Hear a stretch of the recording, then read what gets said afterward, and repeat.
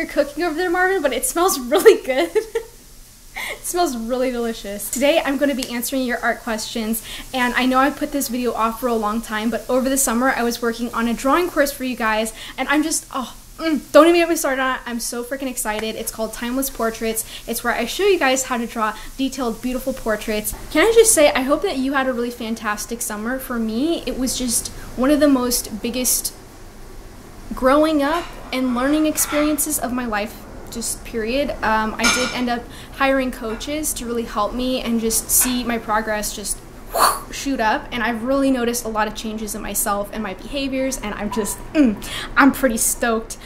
So that's kind of what's going on with me. I'm gonna be answering you guys' questions now. I know I already answered them via text, but today I'm going to be giving a blah blah blah response in more person. So, Bessie, you had so many questions and they were all really great, and let's just get into some of them. So, what is it? The best way to improve your art. This is a really great question, and I think that it could be really easy sometimes, even if it's not art, if it's another skill that you're learning. If you're learning something and you're just kind of going with it and you're not being very mindful of what you're doing, it could be very easy for you to forget the thing that you learned. That goes with a lot of things in life, right? So it's important for you to actually keep a journal of some of the things that you're learning throughout your art progress. So I would really recommend keeping a journal of the things that you're learning and being very mindful of what went right as you're drawing. I mean, it is important to also note some of the things that didn't work out for you, but don't dwell on the things that aren't working out, because that kind of puts you in a more negative space than if you're just thinking about the things that went right. So I would keep that in mind.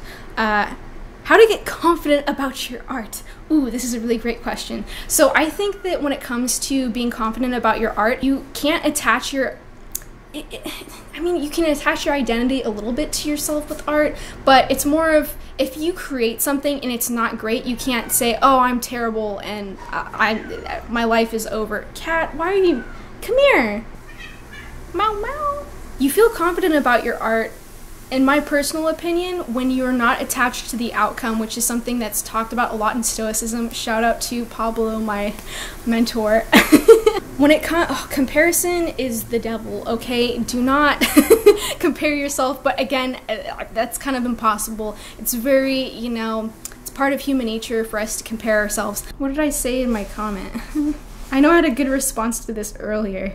Oh, that's what I said in my post. I swear, I write sometimes better than I'm able to talk. I don't know why. I really should start a blog.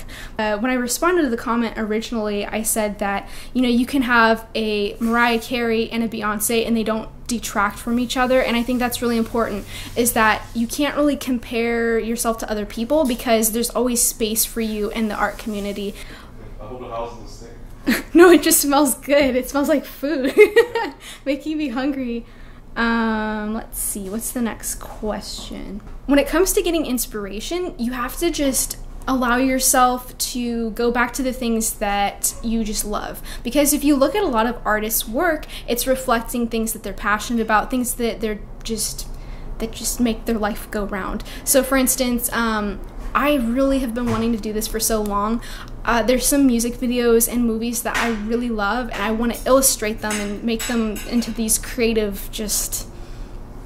I have it in my head, okay, but I haven't done it yet. And I think that it's important when it comes to getting inspired is that you don't let go of previous ideas that you have, you collect them. It's good to keep a sketchbook or something like that where you keep all of your ideas, and even if time passes or something like that, you can always refer back to them. So if you have something that's a really neat concept, something really unique, you can always go back and look at your sketchbook and think, okay, what do I want to create? If you're just looking at a blank canvas, it could be very intimidating if you don't already have an idea for yourself. So personally, I really like to have something that I want to work on. Oh yeah, that was a really good piece of advice that I gave, past Heather gave.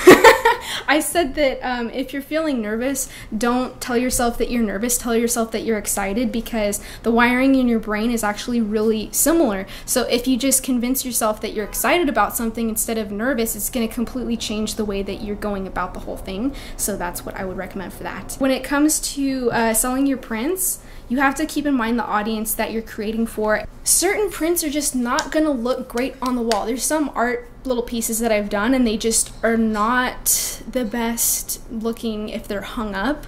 They would look better as a mug, for instance. So you have to be really conscious of that. And at the end of the day, when it comes to selling anything, it's really important for you to keep in mind that you really want to create a special connection with your customer. Create an experience for your customer. That's what I would have to say for that. Artistic movie man, I always see your comments. You're always so nice, and I just want to say thank you for that.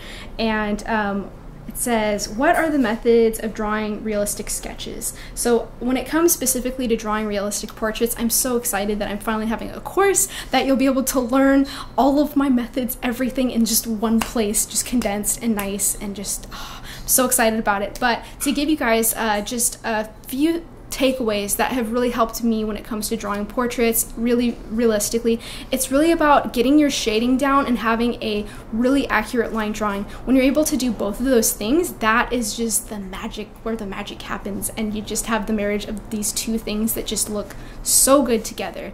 So if you work on really creating an accurate line drawing, really studying the way that the face looks and the anatomy of the face, and being able to get that down, making it as accurate as you can, preferably using a 2H pencil, because a 2H pencil is a lighter lead. That's really going to help you out. And then when you start to shade, really push those darks and lights. That is really what's going to make your portrait just come to life and look very realistic.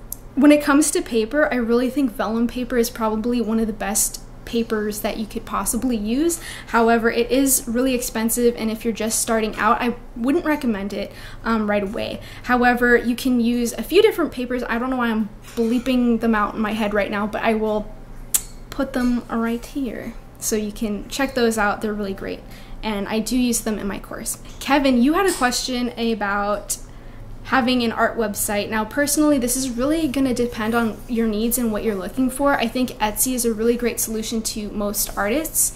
However, I think that Shopify is amazing. Shopify is so just, it's the bee's knees, man. I don't know. I think it's really great. I mean, I've made a lot of websites in my days, guys, and I just think that out of all of them, Shopify is probably the easiest to create a site. Besides Etsy, you can kind of put together something on that too. You could even sell art on eBay or Amazon. Like, you could be very creative with it. It just really depends on your needs as an artist.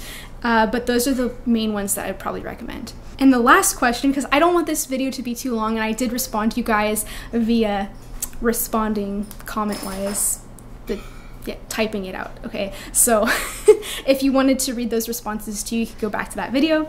But I also have a question about what is it? 11, you're 11 years old, aw.